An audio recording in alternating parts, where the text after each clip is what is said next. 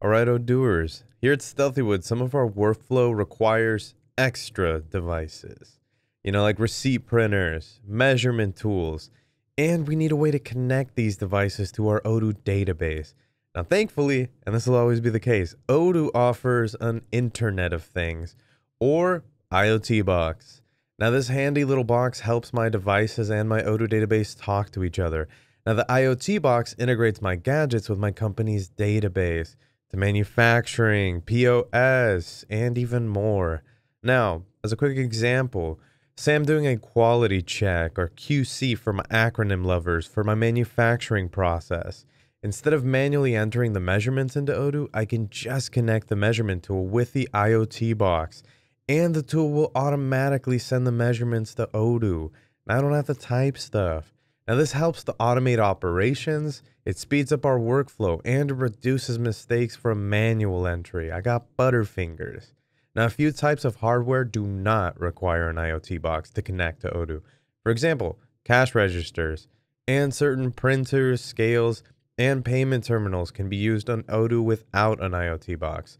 For other hardware, though, like cameras, measurement tools, other printers, and other payment terminals, we will need an IoT box to connect them to Odoo. Now, for a full list of IoT compatible devices and some recommended brands already tested by the Odoo technical team, be sure to check out the Odoo website for more information. So now that you're up to speed with all that, let's jump right into it. Alright, Odooers, so the first thing we want to do is we want to make sure that we have the Internet of Things module installed in our Odoo database. So I'm going to search right up for it, IoT. Perfect. All right, now we're going to install that. Now, when we install the IoT module, we're automatically signed up for the monthly IoT subscription. So check with your account manager before installing it. We can't use the IoT box without the IoT subscription and the IoT module as well. So while this is installing, let's talk a little bit. So let's check out this IoT box now. And as you can see, this is the Odoo IoT, or Raspberry Pi 4. Now, we use this device because of its size, its high performance, and its price. We are very fiscally responsible here. And as you can see, the IoT box, or Raspberry Pi, is actually a very small unit. Instead of a hard drive, the IoT box has a micro SD card. We have a 32 gig card installed right now. Like any computer, Raspberry Pi offers various micro SD card sizes and RAM options.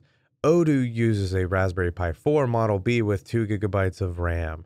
Now we can also see that the Odoo IoT box has several ports available on it. Here we have 4 USB ports.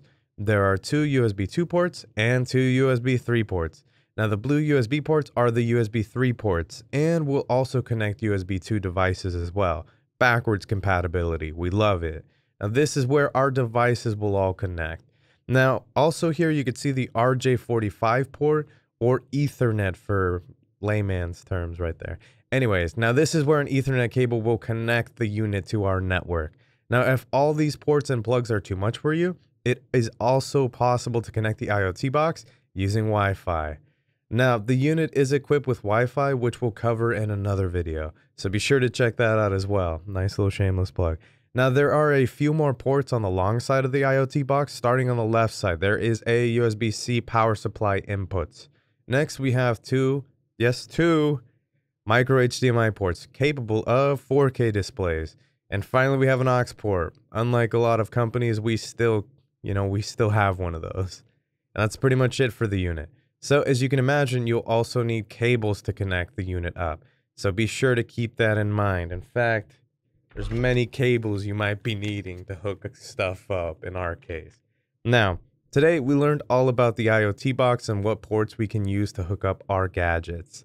Now, so you may be asking yourselves, what can be hooked up to it? So, many different things. We can hook up human interface devices as well as recorders and that type of stuff, such as the controller that I use. This can include foot pedals as well and other things. We also have stuff such as measuring tools for audio devices and other things. And even stuff such as scales and cameras in case you want to hook up cameras. Beautiful, isn't it, Odooers? Now, thanks for watching. I'll see you next time.